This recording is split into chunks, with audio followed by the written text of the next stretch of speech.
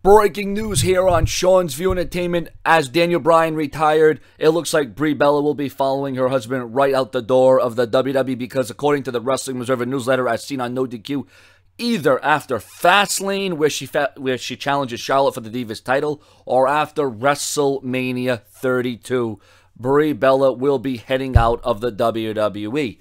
Now, it's not yet known if she will still have some kind of association with the WWE, if she's still going to be on Total Divas. But the bottom line is, ladies and gentlemen, you can say what you want about Brie Bella. You can have your beliefs and your facts about Brie Bella. You can have your opinion. But when the Divas of Brie Bella and Nikki Bella came back to the WWE Divas division a couple of years ago, they excelled. They improved. They were excellent in the Divas division. And it's definitely going to be sad to see Brie Bella go. So you're going to wonder, is Brie Bella going to win the Divas title for the last time against Charlotte at Fastlane? Or is Charlotte going to shut down Brie mode for good?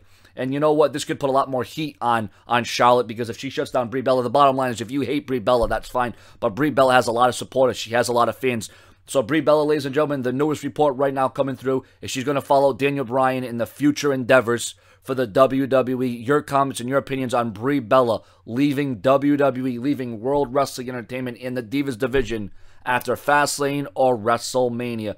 Your thoughts, your comments, and you got to wonder what's going to happen with Nikki Bella now that Brie Bella's leaving. Maybe Nikki Bella will associate more with John Cena on WWE TV. Subscribe.